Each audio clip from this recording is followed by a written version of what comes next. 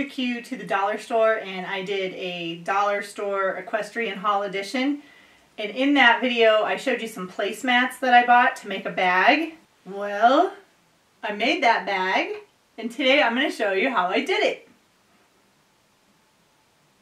Hello, awesome equestrians. I'm Lisa, the budget equestrian. Welcome back to another video. And if you want to learn how to make the most of the time that you have with your horse, start now by clicking that little subscribe button so you don't miss another video. Okay, let's get into today's video. So a couple of weeks ago, maybe a month ago, I showed you guys some different things that I bought at the dollar store and basically dollar store hacks. So this one isn't just for equestrians, but I thought it was really fun, and I made it using placemats that I got from the dollar store and 2 halters that I had that I wasn't really going to do anything with, and I made a bag. And what's cool with using the halter straps is you can unhook them and you can crisscross them.